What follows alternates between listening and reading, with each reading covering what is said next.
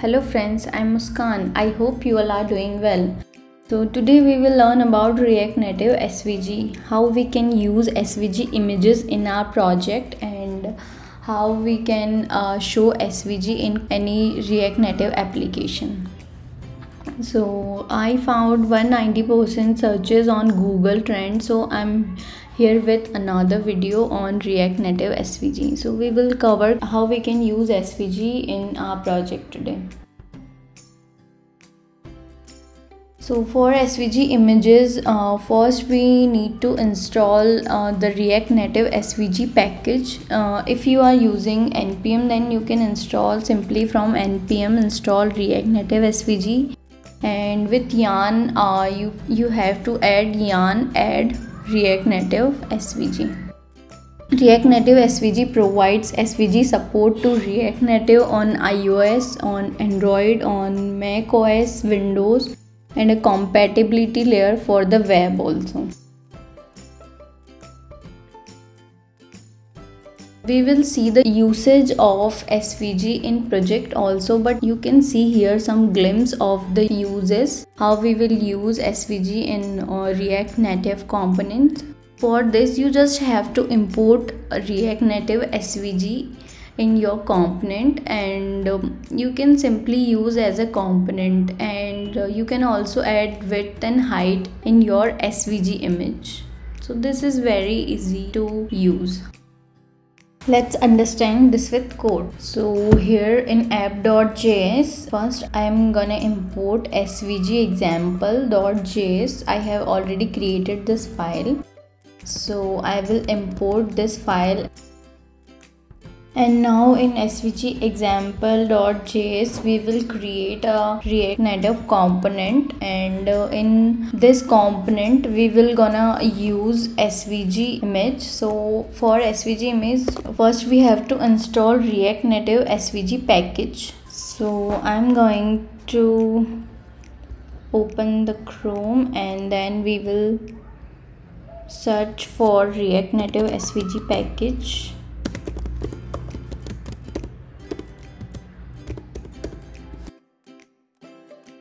So here we have the installation command, so I'll copy this and paste it here, and I'm gonna install with npm now.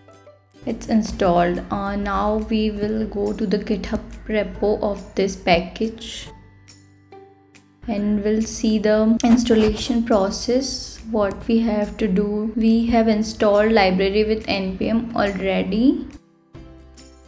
And now we will see the uses of React Native SVG. So we will go here with this link, and I will gonna use the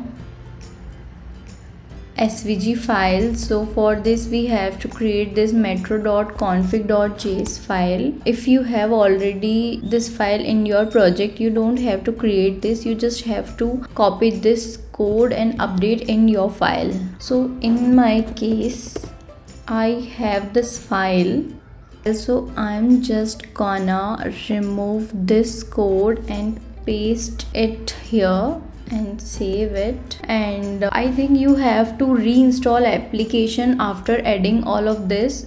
Here you can see we are using React Native SVG transformer, so we have to install this also with npm. And after install everything, you have to just reinstall application with react-native then -android with this command. So I'm gonna install it again. Yeah, so it's installed. I already imported one photo named logo.svg. You have to add logo.svg in your asset folder, like I added in src assets images and logo.svg. This is SVG code. So you can pick any image from the internet and you can put it in your image folder. Then we will just import the logo.svg image from asset, and then we can directly use logo as a component because this is SVG. when we import any component, and so that we will use that component like this. So in case of logo, we can also use as a component. So I'm gonna save this. Also I'm gonna save this app.js. Can you see the image? You can see the logo image here. Now what I'm gonna do is I will add width and height for this image, and you can see change its height and width. Also I will add some style on this. So for this I will add a view here, and after view I will add container, and for styles I have to import style sheet. So I have added it. I have created container style, and I will add flex 1, align item center, and justify content center, so it will be in center. So this is very easy. You can use SVG like this. You just have to do one configuration in metro.config.js, and you have to install two packages. One is React Native SVG, another one is React Native SVG transform. I wonder sometime some developers not able to use SVG. They found that it is difficult, but it is that easy. You can watch this video and just use SVG in your project. Thanks for watching. If you like my work, please do like, share and subscribe.